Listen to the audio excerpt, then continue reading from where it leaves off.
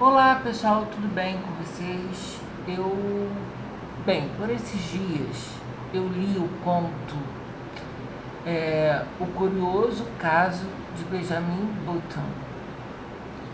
E aí eu me lembrei do filme, né? Eu não sabia que o filme era inspirado no conto, eu não sabia disso.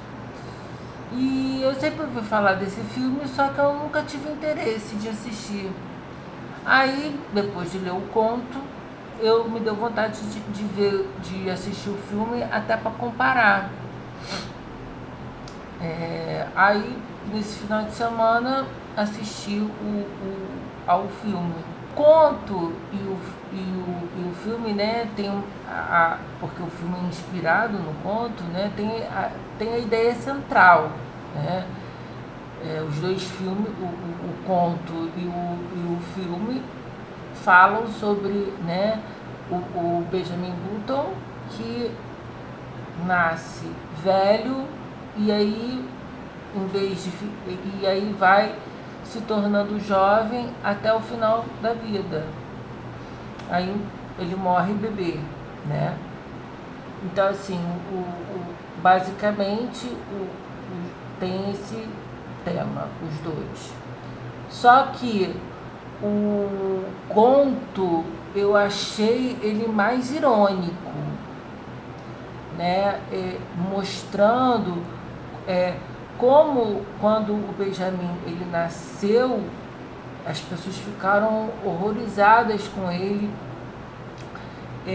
O pai até não tinha paciência com ele, renegava ele, né? E aí, à medida que ele ia ficando, tornando mais jovem, né? As pessoas começaram a tratar o pai, principalmente o pai, começou a tratá-lo diferente, né? E aí o conto é muito irônico, né? E tem uma crítica, principalmente à sociedade da época, né? Que não suporta o diferente, todos têm que ter prezando a etiqueta, né? A questão das aparências, né? E aí o diferente sempre é visto como uma coisa desagradável. E aí, por isso, eu me lembrei muito de um outro livro que eu li, Metamorfose, do Kafka, né? Que mostrava muito bem isso. O cara, ele era caixeiro viajante, sustentava a família, todo mundo agradava a ele, a família também. E aí, quando ele virou um inseto horroroso, as pessoas começaram a olhá-lo, né, a vê-lo com asco, né? E por quê? Porque ele não tinha mais serventia para aquela sociedade. E no caso do Benjamin Button, no conto, né, quando ele nasceu era velho, e aí o pai, poxa, o que eu vou fazer com ele, né? Pô, ele não tinha serventia, né? E também a vergonha, né, dele ser diferente, dele ser velho. E à medida que ele vai ficando jovem, vai começar a estudar, a trabalhar com o pai começa a vê-lo de outros olhos. Por quê? Porque começa a ter serventia, né?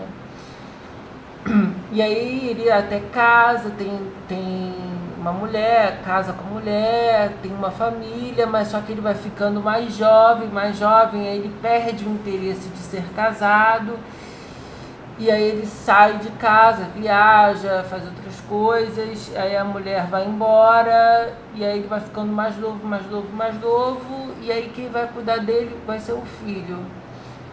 E aí o filho o trata como o pai dele o tratou, né? Porque não tinha serventia nenhuma e ele estava cada vez mais criança, mas ele foi virando bebê praticamente, né?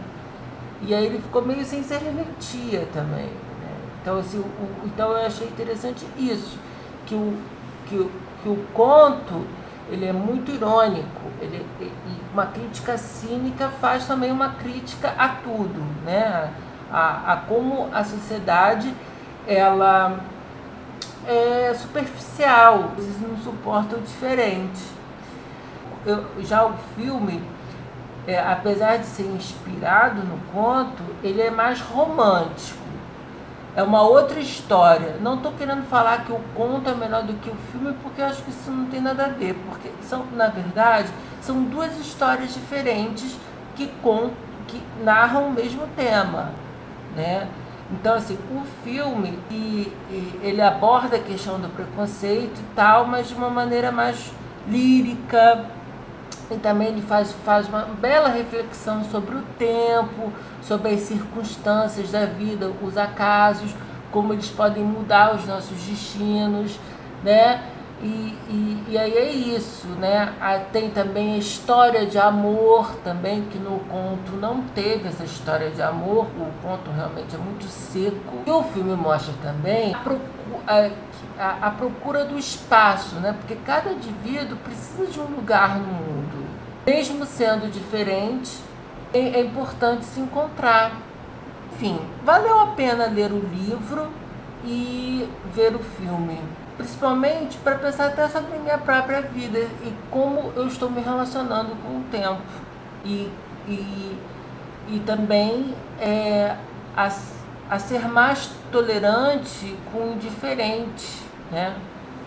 Porque se você ficar naquela coisa só assim, não, certo, errado, às vezes você pode cometer uma injustiça.